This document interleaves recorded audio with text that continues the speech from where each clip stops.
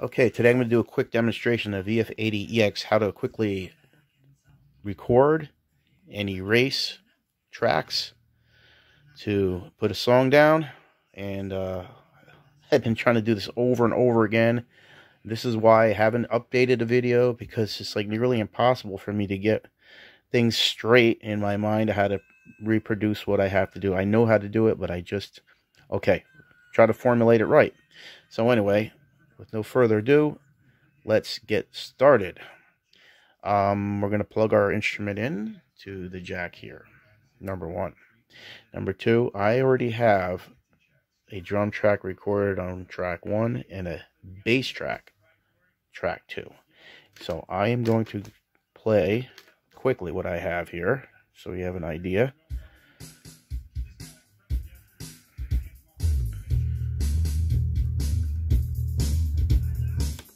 Track 1,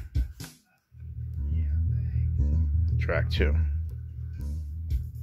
So we get them around 0. Balance them out on 0, and then use your master. Okay, so now, before we get into all that, here's your display right now. It shows track 1 and 2 playing, both stereo left and right channels. And what we want to do is just to get back to the beginning of this track, we want to either just push and hold rewind, or quicker yet, just hold, stop down, and rewind simultaneously, and it'll bring us back to the track. Now the next stage of the game is to select a track you want to record on. In this case, I want track 3. I'm going to depress that until I get a red flashing light. Bring up the volume to where I want. Now you're not going to get any sound out of that track right now, because you need to do one thing first. You press that record button until it flashes. That means it is now active. And as you can hear it, we're getting sound through that unit into the track. And I also evidenced here, track 3 is active. Okay. So the next step to record, we would simply depress the play and record button at the same time. And then you will get that track actively ready to record.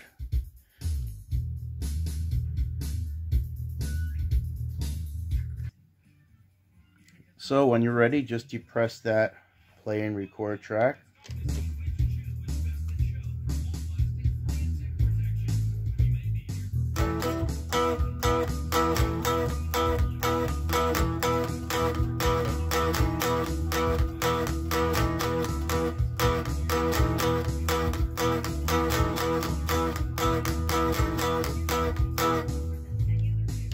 Press stop.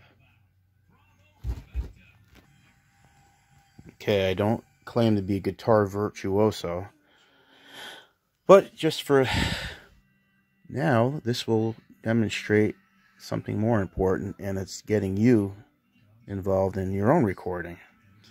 So now with the track fully recorded, we could simply just depress this button and return it to green. So now whatever's recorded on that track, we will hear the audio recording. And like I said earlier, we want to stop rewind at the same time, get back to the beginning of that track, and now we will push play to hear our final track recorded. Or not final, but the final additional track that we recorded on track 3 for the guitar. These tracks here could just remain down. They're not being used. We're just focused on these 3. So we're going to see what we have now.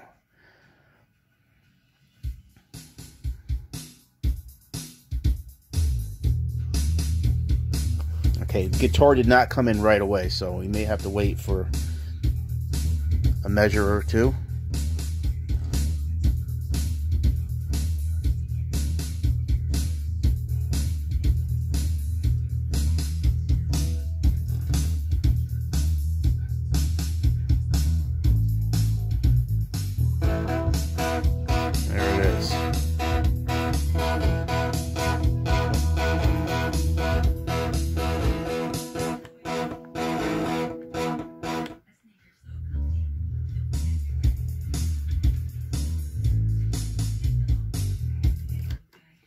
Okay, so the track is there. Supposing you don't want that track anymore, you want to you want to erase it.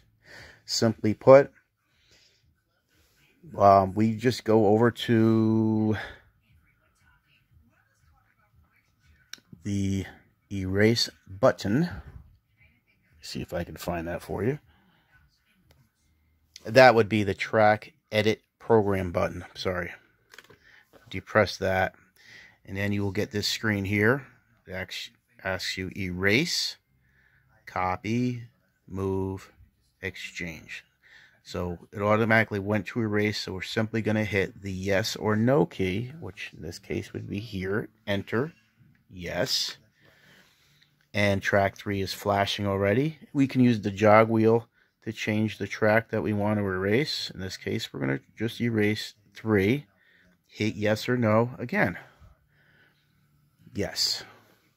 Now instead of worrying about the point select and all, I would just take your cursor and move it down to where it says EXE or execute, and hit the yes key again.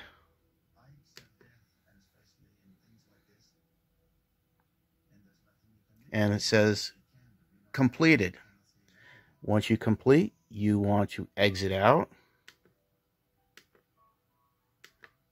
And now we will go back to the beginning of this track and see what we have. Push play. That guitar track should not even appear anymore. And as I noted before, the guitar sound track did not come in right away with the drums and the bass, so we will wait for those measures to play through. But as you can see, 1 and 2 tracks are alive, and track 3 is no longer there.